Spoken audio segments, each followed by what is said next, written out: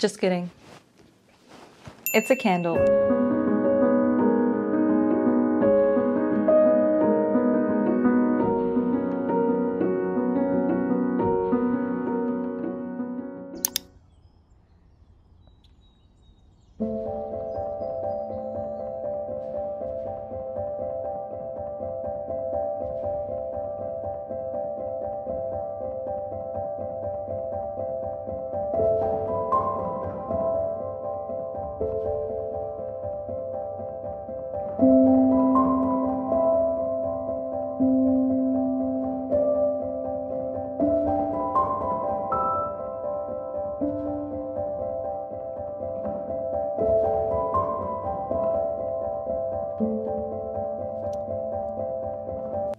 You know, most people say it's the time of the month, but no one really say it's the time of the year where you literally get shocked by everything. Anyway, hello, my name is Dhanisha, and today we're going to be doing another painting, and this time it's going to be on a thrifted canvas. Also, I didn't know where to put my mic because if I did put it here, I think I'll be yelling into the mic, so I just kind of pinned it in here, so hopefully you don't mind that. I want to still sound good in my videos, so that's why I got this. And yeah, I am also like layered up because one of the things that you probably don't realize, or maybe you do, is even if this studio is beautiful and bring a lot of light, it also has no insulation clearly. So when it's hot, I'm dying out of heat, and when it's cold, I get really cold. I got this canvas, I don't know how to say it. Well, it still has the tag for $2.99. I haven't really painted on a wood panel before, and I didn't want to end up buying a new one. So I was walking around a thrift store and I saw this. So yesterday I did prime it. There was a sketch on it before. Although the sketch was really beautiful, I kind of just wanted to repurpose it and just have fun painting on different surfaces. So yeah, let's just have fun and see what we can create for it.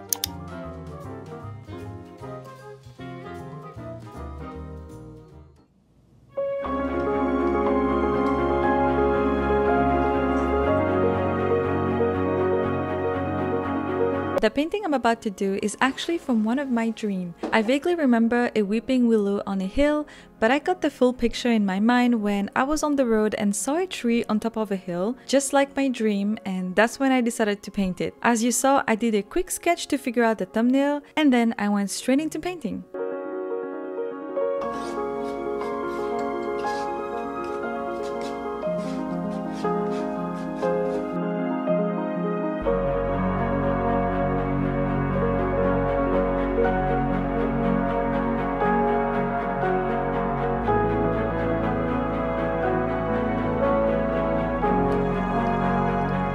Adding the sky was pretty simple, but I knew once it'll be time to do the clouds, I might struggle a bit, but I really wanted to paint clouds because I felt like for the past few weeks, all I've been painting was grass. It'll make sense if you watch my last video, so I wanted to break it a little bit by focusing on something different to paint. Well, I know there'll be grass in this painting as well, but it will be on a much smaller scale, so way more manageable.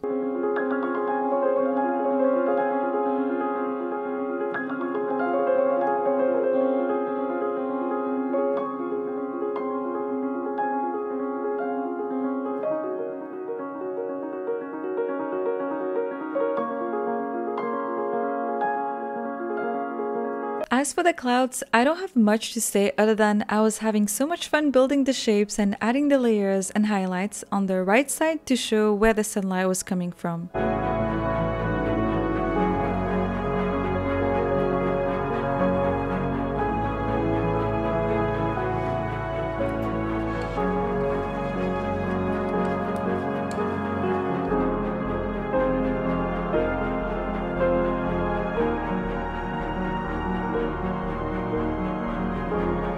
As I'm painting this, does it make you think of something familiar? Well, if you've seen My Neighbor Totoro, you'd say yes. So basically, while painting, I realized my dream was basically an inspiration from a scene from the movie Totoro, except I saw a willow since I've been kind of obsessed with these beautiful trees lately. Why did I just realize now that I was kind of following this scene from Totoro? Well, I still love that through painting, I was able to interpret what my dream was about and why I even dreamed it in the first place. But also, it made me create a landscape that I would love to be there in person. Anyway, before I moved on with other details, I did go back to the clouds and try reshaping them so they don't look exactly like the scene, since I wanted this painting to be my own.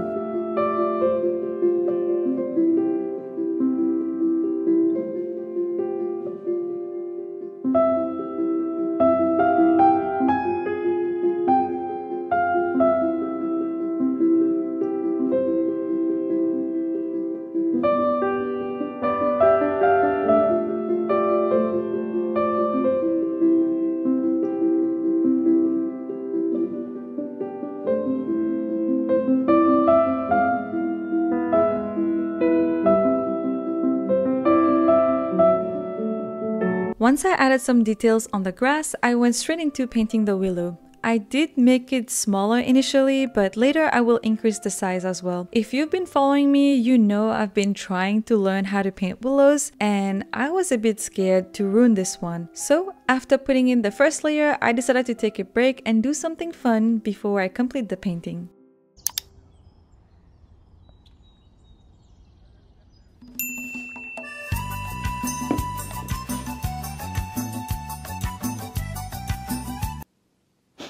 Just kidding. It's a candle.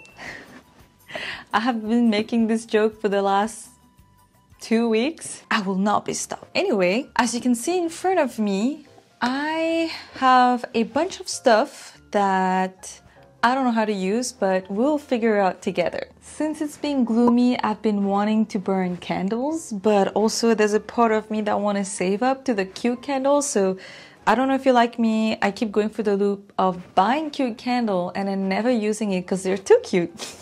So my solution to that would be buying the candle molds and making my candles, so once I burn through them, I'll just use the mold to make new ones. As for the ingredients, we have soy wax to melt to make the candle, and then we have 4 molds that I'm gonna show you later on what it's gonna look like.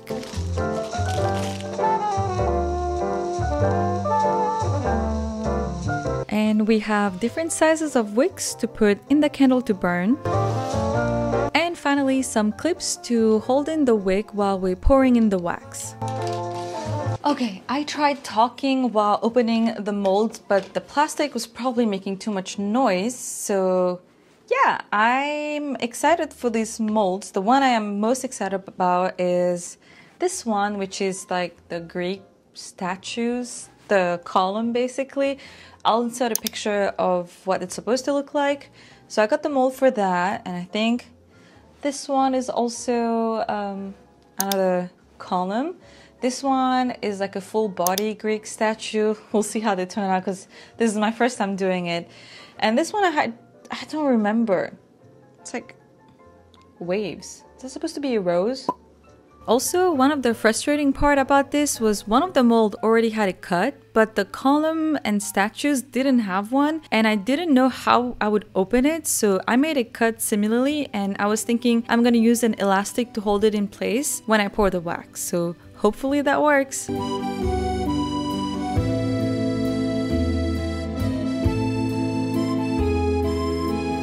I'm getting very confused while doing it, but I got a bunch of elastic, which I'm just gonna hold this in place first, and then we'll go from there. I should have probably done that first. Okay, if you know how to make candles, please bear with me as I learn along the way. I know I'm making mistakes, but I'm learning from it. So for the wax, it said that you can microwave it, but just do 30-second increments, so I'm gonna do that. Let's give it a try.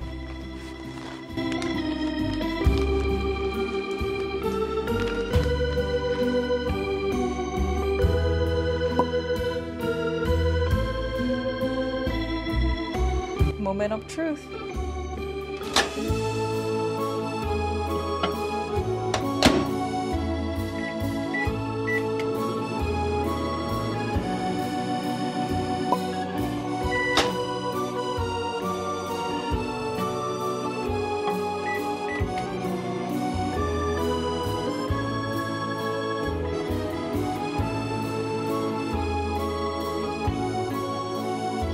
A few moments later.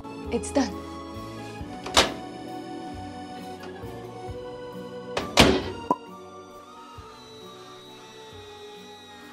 Why did I use a mug? Why did I use a mug? I made a huge mess. I think I just need a better thing to pour it out of, so I'm gonna try to figure that out off camera and then we'll unbox it together. Oh, also, in the next one, I'm gonna try putting some of the essence I got as a gift, so I'll tell you if that works. A few years later. I got the candles. Well, I just took them out of the freezer because I heard that it might help with opening it because I made a lot of mess up there. Don't even ask me how long it took me to scrape all that soy wax. But we're here now and let's have some fun. The first candle, which actually had the thickest mold, was super easy to take out and it came out in a perfect shape. But the rest, as you'll see, because the mold is so thin, it just didn't come out perfectly and part of it did break. But I still really enjoyed how they look. I thought it would be way worse than I expected, so I'm really happy on how it turned out.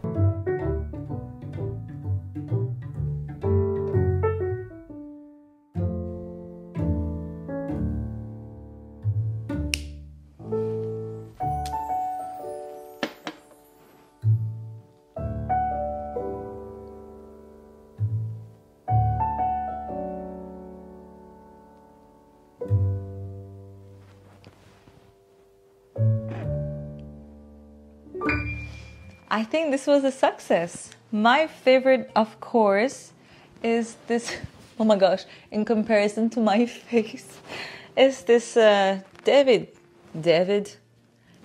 statue. I don't know if it's gonna focus, but I'll give you a close-up shot tomorrow when I light it up again. I just turned it off because I want to get some better pictures during the day, but so far this one was really fun to make, and the mold was actually way better and thicker, so it was super easy to make that one. And I read some reviews saying that the neck broke for them, but for me this was the best one. And for the columns, this one came pretty straight, but I can still tell where the elastic was, so I gotta figure out, maybe I could put the mold in like an ice bath, and then if the wax wants to pull out of it, it won't be able to, as long as then I won't have to use like too many elastics. And yeah, this one is very clear what happened to it. You can tell where the elastic was tugging at it, and I kind of broke the top part as well. But it's cute, I like it.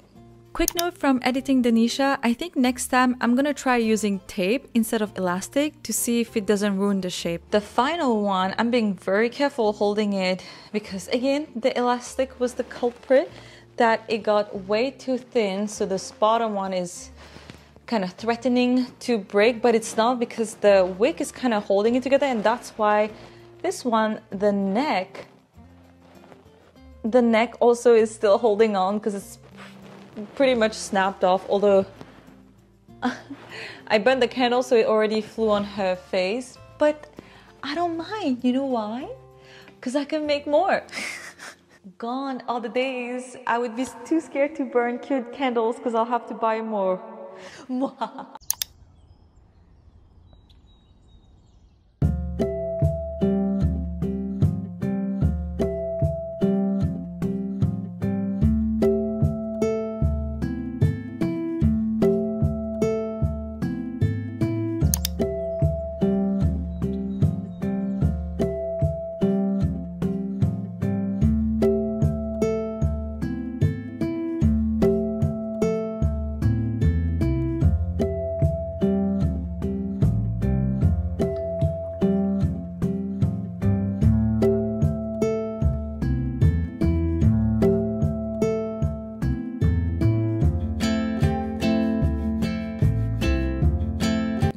even know how fast I ran when I saw the sun come out to first get the picture of the candle and also get back into painting.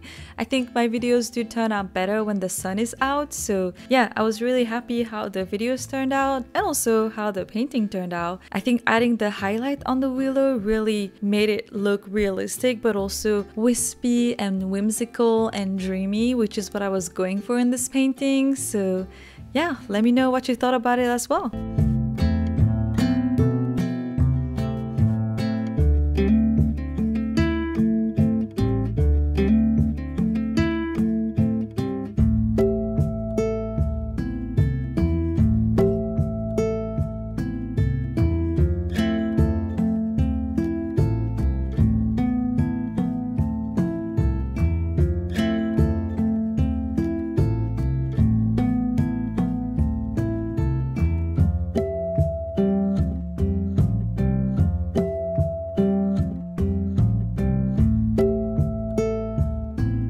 Okay, I am finally done with the painting. What do you think?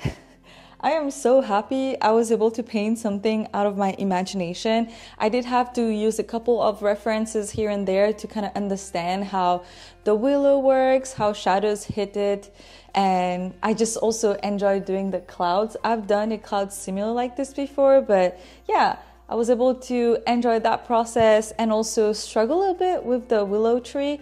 But I think it turned out pretty good. If you haven't seen my last video where I was talking about all my 2023 paintings, I was talking about this one. I haven't done this painting on my channel. It's from a painting night with a friend. And clearly I was trying to figure out how to paint a willow. So this is my initial one, and this is the one I attempted again. And I'm really happy of the things I've learned when I painted it. I guess I had to try a miniature version to understand how light and shadow fall on it. But yeah, I really like how it turned out. Let me know down below what you thought about it, and I will see you on Saturday. Allez, bye!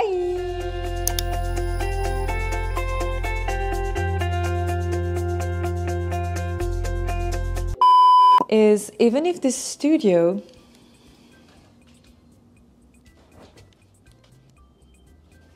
is beautiful and bring a lot of light.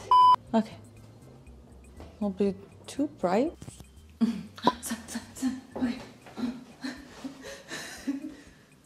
Well, you're standing in the kitchen. I'm looking for the kitchen. What? That's too... No. No, I love my camera. I would never fry you.